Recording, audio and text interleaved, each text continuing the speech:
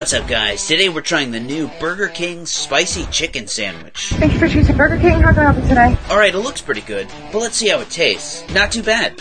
Certainly not as bad as the U.S.'s chemical warfare operations against Cuba. It was 1962. President John F. Kennedy had authorized Operation Mongoose to carry out economic sabotage and terrorism after their failed invasion. The attacks included firebombings of chemical plants and sugarcane fields. The agents also tainted sugar exports with chemical contaminants. Agents also hired a Canadian agricultural worker to infect turkeys with a deadly virus, killing thousands. The CIA also paid Cuban exiles to smuggle African swine flu to infect pigs. The agency would even use a futuristic cloud seeding technology, flying planes and seeding rain clouds with crystals to precipitate torrential rains to create droughts. The CIA is even suspected of being behind a dengue fever outbreak in the 1980s. A Cuban exile on trial in New York testified that a ship traveled to Cuba to, quote, spread germs to be used against the Cuban economy. The outbreak infected over 300,000 Cubans.